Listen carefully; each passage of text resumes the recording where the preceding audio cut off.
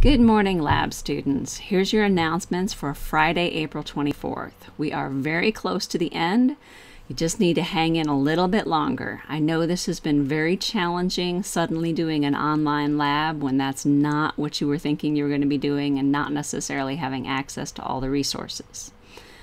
As we get here towards the end of the semester, I'm going to be posting a lot more announcements on Blackboard, so please pay attention to those announcements. Again, the official announcements from Blackboard always go to your official university email.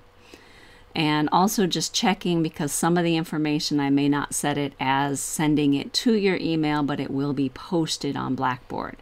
So the next time you log into Blackboard, just make sure you double check that you've actually looked at all the announcements.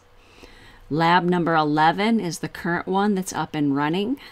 When you guys get done with that one, that will be the last lab. We still have the final exam, and for some of you, there's still some work that you can get turned in that you hadn't turned in already.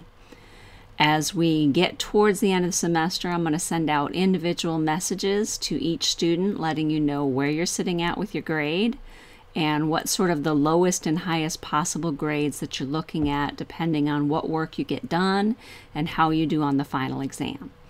There will be a final exam and no one is exempt from it, although a few of you may find that at the end of the semester you actually have just enough points to not have to take the final exam. Most of you will need to at least score some points on the final exam to get the grade that you would like to get. Again, I will be posting a lot more detailed information on Blackboard here within the next few days. So if you have any questions, please contact me. Some of you have been doing a really good job about contacting me either when you have a difficulty with some of the technology or a question about how to answer one of the lab questions. And I encourage you to continue to work with me and communicate with me.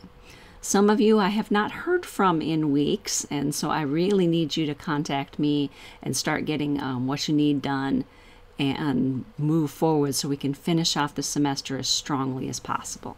I hope you have a good day, and I look forward to hearing from you soon.